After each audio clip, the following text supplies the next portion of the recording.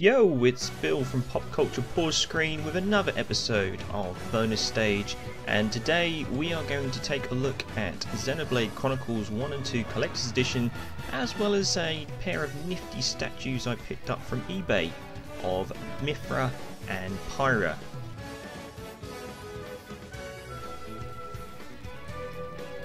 So these are two separate figures that actually, they don't connect together, but the bases with those diamond shapes allow you to put them closer together.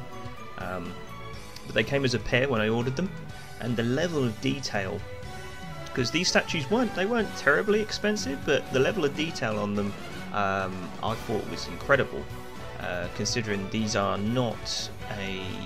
they're not plain characters in the game. There's a lot going on with the belts and the straps and the detail on the sword.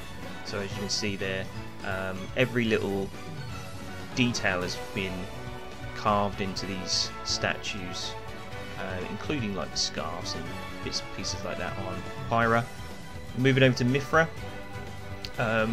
with again the massive sword that sits quite comfortably in her hands.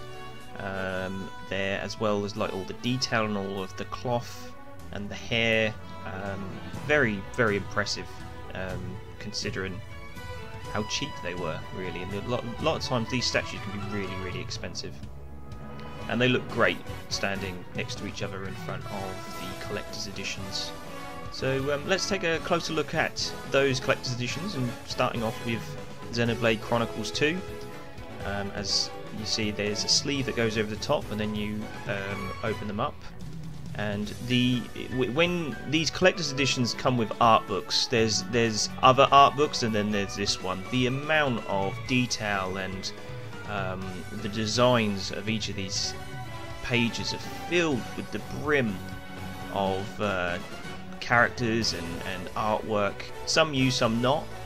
And it was just incredible. And even like the pages, the outer cover of the pages has a sword engraved on it, on the design. Moving on to the steel tin that came with the collector's edition, unique artwork that goes with that, very nice. And if you open them up, there's also artwork from inside as well. And there's a good shot of what you get with the game. And if you haven't played Xenoblade Chronicles 2 on a Switch, what are you doing? It's a great game and one of the best RPGs ever made. Only probably outdone by its first game in my opinion, Xenoblade Chronicles 1, and I got the definitive edition. I was lucky enough to order that.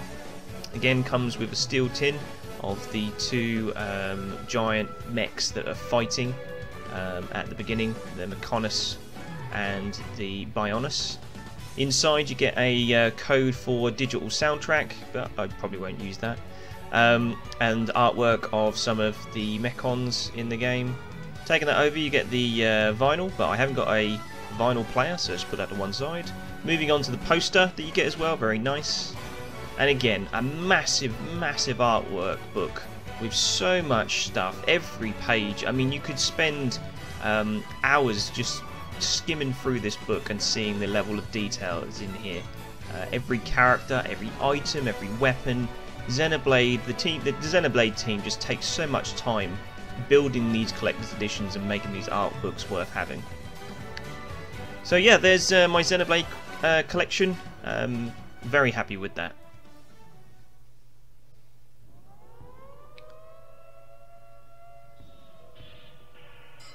Now, Killer Instinct, anybody who knows me close knows that Killer Instinct is the only fighting game that topples Street Fighter for me because of its diverse set of characters and music and levels and battle system. And my favourite character from that franchise is Fulgore. Now, this is actually a really cheap figure, which I'm impressed with the level of details depending on how cheap it was. They were released with the game's launch, and I don't think they did particularly well, so I picked one up under bargain. It comes with a few codes for the game for colours and stuff, but what I'm really impressed about is the level of detail, like underneath the metal platings. There's a few sort of shame bits, like to make the blades of Fulgore see-through, they kind of made it rubbery and they kind of touch and don't really look like blades sometimes, which is a bit of a shame.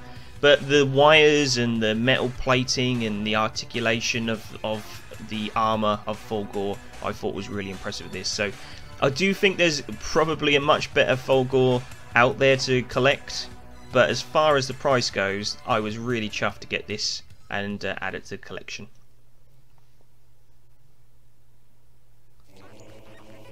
If there's a franchise that is going to topple Zelda for me, it is definitely Metroid. I have loved every single game in the franchise, and there's not one bad game in my opinion, and I was really happy and surprised on Christmas when a friend of mine got me both of these figures as a Christmas present. I think that's the great thing about collecting figures and statues, is that when you open up presents on Christmas, you can always be quite nicely surprised by what you're going to get. And my collection of Metroid figures here is really good. And why do I keep them in the box? Just look at the detail on the box there. I mean, I know you can pose the figure to look like this stuff, but it just doesn't look as nearly as good as having the packaging. And this Zero Suit Samus statue was just so beautifully detailed, and it looks just so good in the box on its own. I couldn't possibly take it out. But they were both imported from Japan, and I mean, look, it's just such a great box and figure collection to keep as is, and you don't take away any of the display purposes by keeping them in the box like this. So I'm more than happy just to have them displayed as they are. Such great packaging, great figures, really well detailed. One of my favourite, well, my absolute favourite Nintendo character.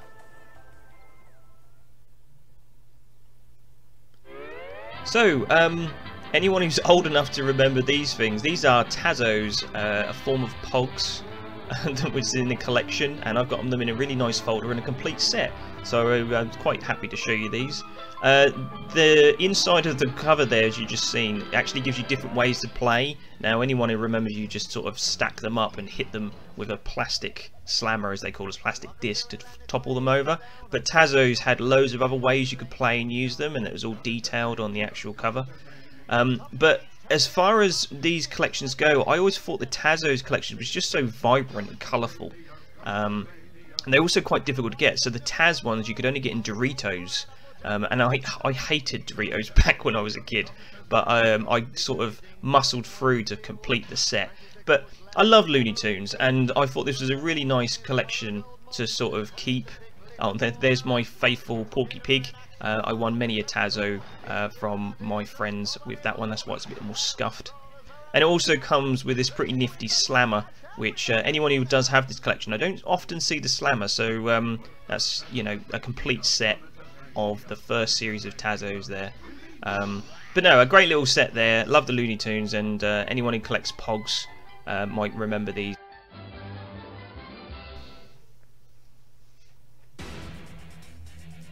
Now, a quick look at 5 figures from my separates collection, again all boxed. During my time in game, they used to get these figures in as Altair there from Assassin's Creed, and they were reasonably cheap, but again very detailed, as you can see there, with many bits of weaponry and smaller pieces. That is one benefit of keeping them in the box, so you don't lose those pieces. There's Marcus Phoenix from Gears of War. Yeah, they used to come in deliveries all the time, and it was quite good to sort of have the pick of the bunch. Not so great if you're a fan of collecting figures. It's just every week you'd get a load of new figures to sort of tempt you away from your paycheck. Duke Nukem, hail to the king, baby. Released alongside the game Duke Nukem Forever to capitalise on that game's release. It's a bit of retail magic there to help you part with your money on release day and take advantage of that. Clearly worked on me. But this one is probably my absolute favourite, the Tyrant, the last boss from Resident Evil 1. It just looks so good. I mean, even through, I think these were about £20 each. just look at the detail and the carving of the figure here. It literally looks exactly like it does in it, well, maybe even better than what it does in the game. And I didn't ever see these other ones, the Hunter, Crimson Head, Zombie and Licker, but if I ever do see them, I'd love to collect them and sort of complete my set. But just the Tyrant, when it came in the box, I was like, wow, just looks so good. From one character that looks absolutely tremendous to another one that looks okay but not brilliant, Lara Croft Tomb Raider from the Underworld game. I just thought that the face of this one just looked a little off and they could have done a lot more. But I do feel that this Tomb Raider trilogy, Legends, Underworld and Anniversary, is the best that Tomb Raider has ever been in my opinion. And I picked this one up as part of that appreciation for that series. But yeah, just 5 box figures that I've picked up from my time in game. You don't always need to spend a fortune to get some decently detailed figures.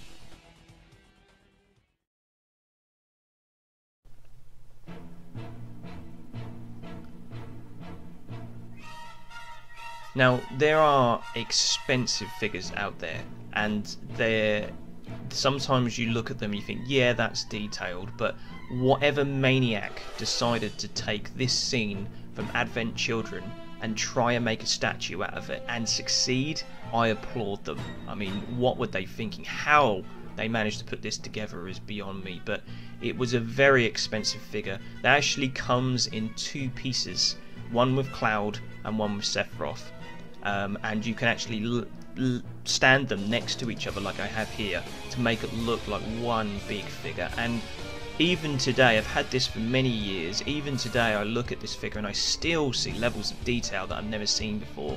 It's an incredible piece, and I was so happy that again, a friend of mine bought the first part, Cloud, and then when I was like, what, this looks like there's something more to it, and looking in the inserts that came with the box, I was like, oh my god, it comes with Sephiroth as well. I had to get the other piece just to complete it, and it is one of the prizes of my trophy room. It's just so crazy. I mean, how it all stands together, and every angle of this figure just shows and paints a different picture from that scene. And there is very few, if any, bad angles that you can see from this figure, as I pan around to sort of show as much as I can of it. Whether you like the film Advent Children or not, that this is pictated from, you can't deny that this is one of the coolest scenes from that movie, and also that epic battle between the two of them. And the fact that I've got it in a statue form is just, you know, just makes me so happy. So yeah, and it's very difficult because of the size of this thing to sort of get everything in one shot, so I've sort of changed the camera around to sort of show you just how tall this figure is, and as you can see there's the 2 bases side by side to show that they are 2 separate figures. And all these bits sort of, they're actually in one solid chunk, but they do connect together to make this epic figure. So that's it from me, Bill from Pop Culture Pause Screen. Thanks for checking out this episode of Trophy Room. If you want to see more bonus stage or anything else from Pop Culture Pause Screen, stick around for the continue screen that's coming up in a moment and click one of those videos, and I will see you around soon. Take care. Bye.